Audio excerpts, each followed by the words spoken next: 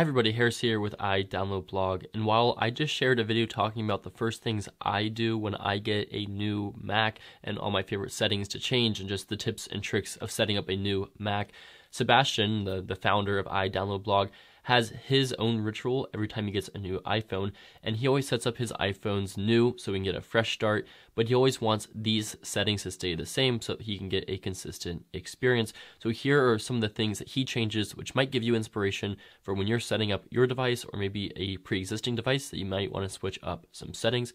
Let's go ahead and talk about those features now.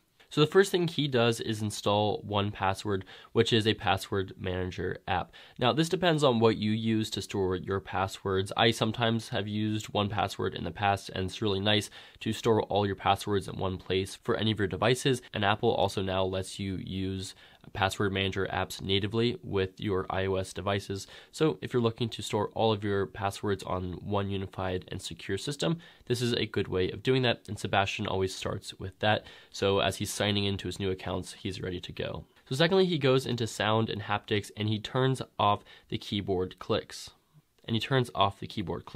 Of course, you know the sound of the keyboard clicks when you're typing, and I will say if you're in public with this on, it can be a bit annoying, but he likes to turn that off regardless, so no matter where he is, he doesn't have to worry about being that person. He also turns off the lock sound so that when he locks his device, he doesn't get the lock sound. Next, under general and date and time, he turns on the 24-hour time because he is from France and he just likes to have this on in general. Next, he deletes the stock apps that he never uses. For him, that's things like Contacts, GarageBand, Keynotes, Clips, iMovie, and more. You know that Tips app that's on your iPhone? You've never used that. You can just go ahead and delete that app, free up some storage and some space on your phone. He also doesn't use the Contacts app. I assume he's using Google Contacts, but he deletes that as well because he doesn't use Apple Contacts on his phone. Next, he creates a crapple folder where he puts all of the Apple apps that he doesn't want to delete, but that he doesn't use that often. Next, he adds a French keyboard. So he goes into keyboard and keyboards, and he adds French. And of course, if you speak another language, you're going to want another keyboard on there, and he speaks French, so he does that. And then he also goes into general and dictionary, and he makes sure that he has the French dictionary so that as he's typing and sending messages to people, he always has the ability to look up certain words and define them, whether it be French or English. And you can do this with any language, of course. And if you're trying to learn a language, sometimes it's nice to put your phone in that language or send messages in that language and have the dictionary ready there to help you learn that language. Next, he goes to settings, general, and keyboard, and he turns on dictation, which isn't on by default. He's not sure why, maybe for privacy, so he turns that on.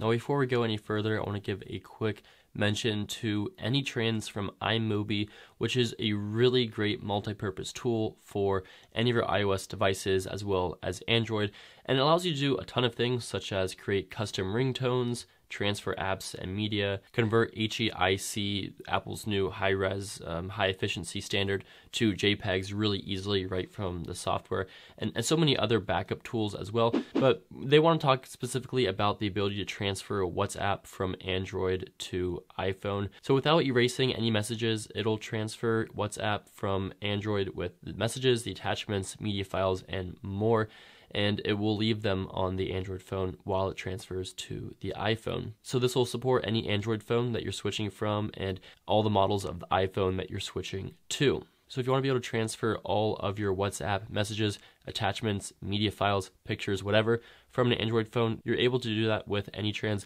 as well as just a whole lot of other features. And I'll leave a link down in the description if you want to check out AnyTrans for yourself and check out this software. Next, he goes down to messages, and then he goes to text message forwarding, and you make sure that all of his devices are turned on, because oftentimes you'll set up a new device and you won't have text message forwarding, and then you won't get your green text messages forwarded to those new devices. So you make sure that this is turned on for his new devices. Next, he goes down to messages and he turns keep messages on for 1 year so that after a year it will delete all your old message and prevent it from just logging up with old photos and videos, which is a really nice way to actually keep your storage under control, especially for iCloud storage. Next, he goes to the phone settings, and there he turns on Wi-Fi calling, and you might have to go through your carrier in order to set this up, but this is supported by most carriers, and it will help you to use Wi-Fi for calls when you might have bad cellular.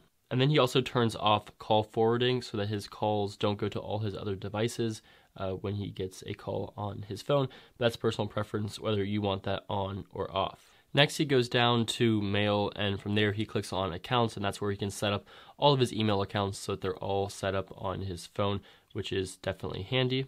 Next, he turns the preview to 3 lines, so we get a little bit more of each email as it pops up in the Mail app, which just helps to make sure that you can see what you're looking at before you click on it. He changes the swipe options to something he likes better, and then finally he gets rid of the default signature so that he doesn't have Sent from my iPhone showing up on his emails. Next, he goes down to Photos, and from there he turns on iCloud Photos so that the photo library is available on all his devices, and then he optimizes iPhone storage so that he can save and delete high-resolution files as needed. Then he downloads all of his favorite apps and puts them into folders, which is going to be a little bit different now with the app library. I, for instance, only really typically keep this page of apps on my screen, and then I will typically not have these other pages. So that's for me, and I'm sure Sebastian will change this a little bit with the addition of the app library on the iPhone. Then he adds his favorite widgets. So of course you can hold down your home screen and click the plus button, and then you can add widgets of your own and rearrange them as well to whatever you see fit. And if you want to modify any of them, you tap on it and you can usually find some different settings there. So for instance, whether I can change the location to wherever I want. Then he also goes into display and brightness and down to auto lock, and he makes sure that it is a minute instead of the 30 seconds that Apple has by default.